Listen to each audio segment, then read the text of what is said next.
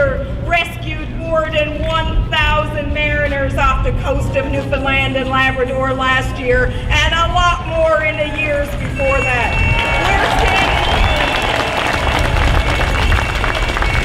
We're standing here in honor of the lives that have been lost at sea. 151 last year, and continuing to happen today, as we all know. We stand, Mr. Harper, in honor of all of those people to fight back and to say that your decision is wrong.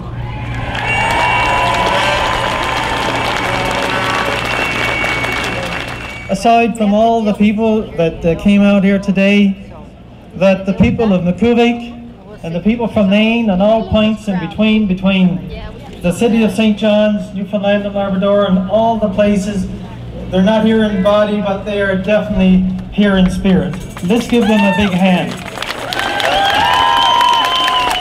Sit up, Stephen Harper. Listen to the people of this province. Reverse this ridiculous decision. You cannot balance your books at the expense of public safety in Newfoundland and Labrador. Lost a family member, a co-worker, a friend, or a shipmate. You have shared the collective grief of our province when our unpredictable ocean takes a life or several lives. We know that the work environment can be dangerous, but we expect that men and women who work in the fisheries and offshore industries do so with some basic protections and assurances. And what could possibly be more basic than an adequate search and rescue service based right here in this province?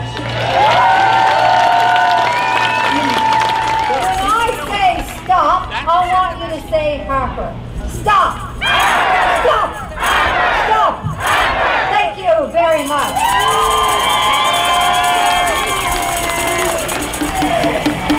The history books will not be kind to Stephen Harper if he maintains a mentality that big business is more important to him than the people of Canada.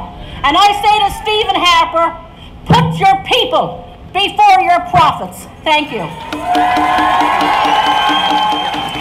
First of all, I'd like to say that I don't stand here representing the political parties or the government or the unions. I represent the families of the men on the water.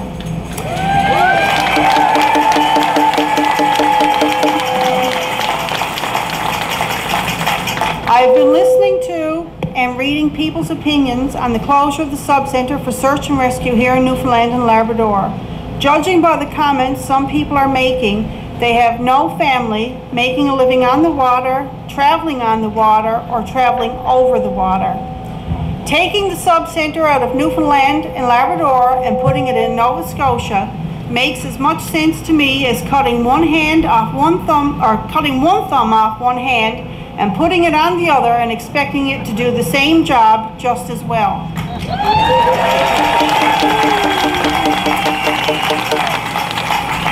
No one knows our shores and our dialects as well as our people.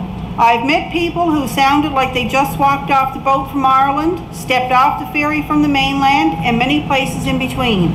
I've worked with people and had to ask them to repeat what they've said because of the thick accent.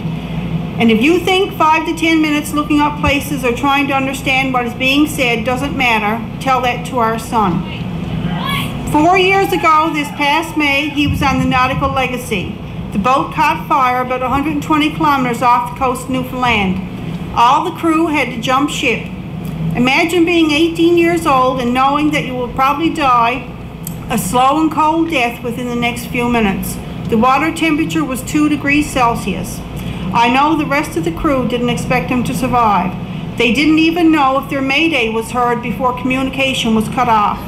His life was hanging by a thread by the time rescuers got there. His internal body temperature was 32 degrees Celsius after warming up on the helicopter for 40 minutes. Minutes matter when you're in the North Atlantic for 1.5 to 2 hours with a t-shirt and shorts on. If you don't believe me, go jump in the harbor. Every time my son or husband leaves to go fishing, there is a possibility they may not come home. That is a reality that I face every day. Most times, I don't think any more of it than you would going to your office or you getting on the plane to go to Alberta. But then there are times when the transmission goes on the boat and they are in 40 to 50 knots of wind, or when there's a hurricane headed their way and I know they won't make it in time.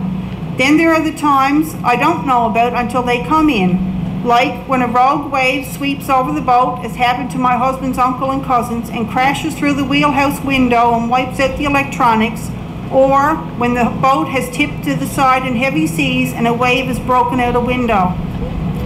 There are too many fishermen, oil rig workers, trawlermen, sailors on freighters that move through our waters, and even passengers on the airplanes that cross the Atlantic who depend on the quickest and most efficient way of rescue.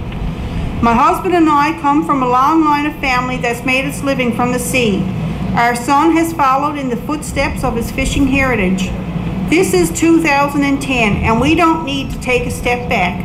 Search and rescue should be moving forward, not backwards, which is what will happen if even part of it moves from our shores. I have to wonder if the government goes through with it, will they consider moving 911 from St. John's to Toronto? After all, it's only a call center. When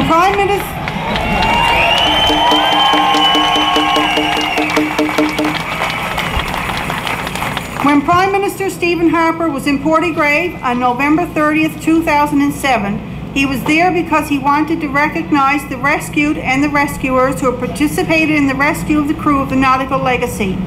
In the speech he gave that day, he said, and I quote, "People who come from somewhere else sometimes romanticize life in fishing communities.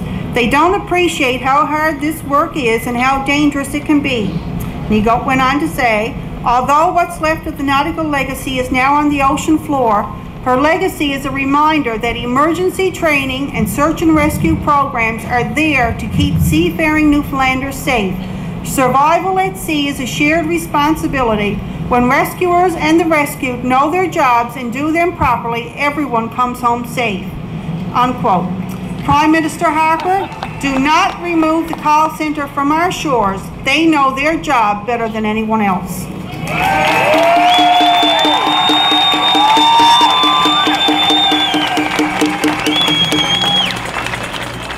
And they go out there too to generate wealth for the province and for the country. The least we can do is ensure that they have the utmost protection while they do it. From the shores of Makuvik to the St. John's waterfront, Newfoundlanders and Labradorians stand united today. Bring out the flag over green and gray, in white and green, so clear, so grand, long may she sway over body and bay, around the shores of Newfoundland. I just realized one thing we didn't do today, and this is how we'll end it off. Help us out. When sun rays cry and summer spreads her hand, when silver voices unite with, we love thee, smiling land. We love thee, we love thee, we love thee, smiling land. Where once our father, so we love, where one stays still.